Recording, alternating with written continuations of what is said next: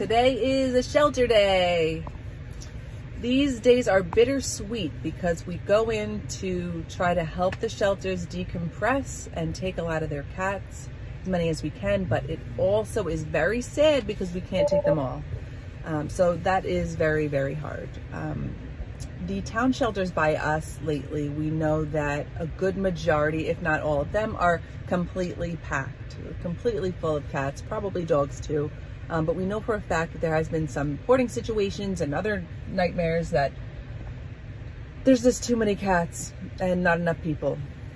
So we are going to try to take as many as we can. We've had a lot of adoptions lately, luckily, so we are able to take a good amount.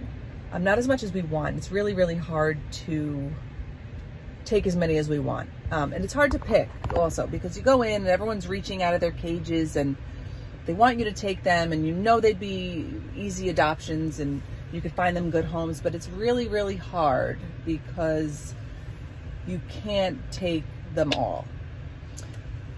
So that being said, we also like to take a mixture of cats. So the cats that are scared or extra sad and sitting in the back of their cage and they don't want human contact and they're in their litter box, we really want to take some of them too and try to help them, you know, become happier, come out of their shells a little bit, try to really work with them. So we're going to try to take a good balance of the two, scared and sad, and the happy ones that we know will be adopted fast. A lot of people are against going to shelters to adopt, and I'm not totally sure why. Sometimes when we don't have, you know, the right cat for somebody, we tell them, go visit, you know, this town shelter or that town shelter. And they're always like, no, we don't want to go there. It's so sad and it's so horrible. But that's all the more reason to go, I feel. Sad and horrible. I don't know about that. Yeah, it's sad to see that these cats all need homes and they're all in cages, but the shelter workers are amazing. They love the cats so much. They know them in and out. They know where they came from, what they would do best with, what environments they wouldn't do well with, what their histories are. They know their health. You know, they're amazing. So I say if you are looking to adopt, definitely stop by a town shelter and, you know, give the cats some time. You know, maybe it's a little harder to see their personalities than it would be at the cat cafe, but it is also good to go there and get them out of there. Because of course no one likes to see animals in cages and know that there is a possibility that they will be euthanized. Like, kill shelters are not euthanizing cats left and right as they walk in the door, but there's a supply and demand type of aspect where there's so much supply and so many cats, and certain ones, if they're not, you know, the healthiest, or if they're not seeming to adjust and be able to deal with humans, or they're just like super depressed, they do have to do what they have to do. And that is very sad. So we do promote adoptions at shelters and visiting the shelters, and definitely give them a try. And, you know, just spend some time there sitting with the cats. And the shelter workers are amazing. Like I said, they can really help you find your perfect pet as well. All right, so we are on the way, and let's see what we can do.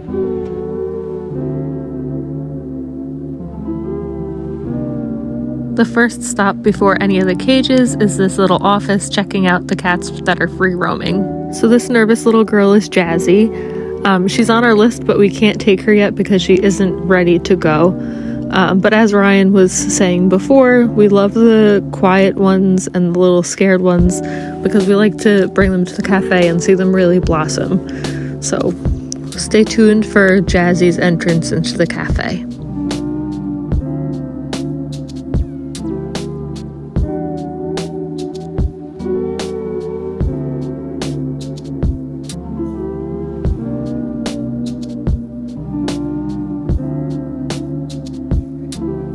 So as you can see, there's a caution on this cage. Sometimes they get cautions when they first come in because cats can be nervous or scared. However, Wiley is not a caution cat at all by any means. He's the cutest, nicest little man that obviously we took with us. He's FIV positive, he's hyperthyroid, but we don't care, he's amazing.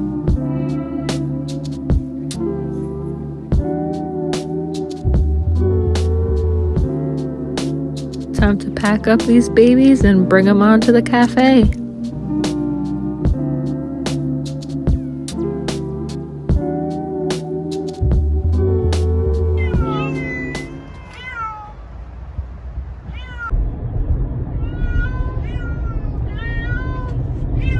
Okay, so it wasn't that sad.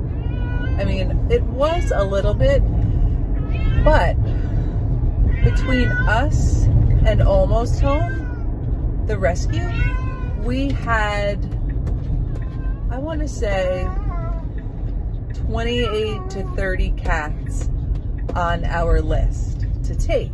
So we were going to take 15 to the Shabby Tabby. Almost Home was going to take the rest to Almost Home. But as we were about to pack them up and put them in the car, they realized that a lot of the cats on our list and a lot of the cats that are there currently are not spayed or neutered. So we could have taken them, but that's really kind of risky and just kind of hard to have at the cafe.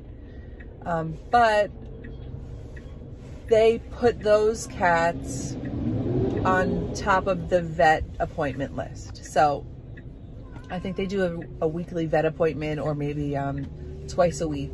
So those cats will get spayed and neutered and all their shots updated next, which is probably within the next few days. And then next week we can go pick them up. So at least we know that they will be coming with us. We were able to get 9 cats just now. I'm pretty sure we got 9. Which is a good amount.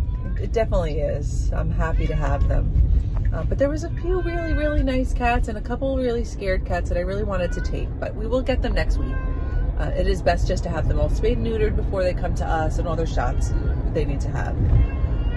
So I think I have 6 or 7 in my car right now. Elena and Melanie are behind me with a few other cats. So we're gonna bring them to the cafe. And they're all pretty friendly, so I don't think we need anyone in cages, but we'll see how they adjust. Usually we just like put them in a cat tree or like put them somewhere to help them adjust. So I had to take the volume off of all these clips because our music was playing in the background and YouTube does not like that.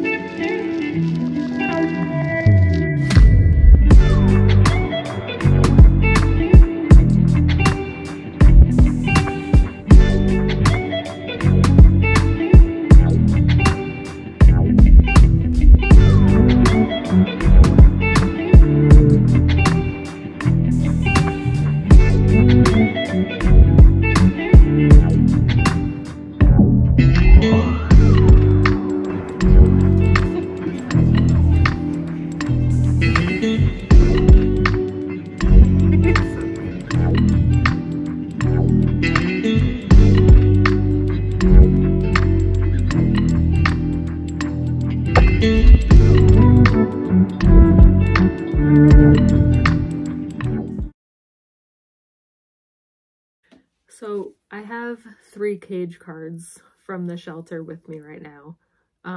Of the 9 cats that we got, 3 of them, the only 3 girls actually that we have, were pregnant. Every single one. So please, please spay and neuter your animals. They don't deserve to be in a cage pregnant. Have a good night.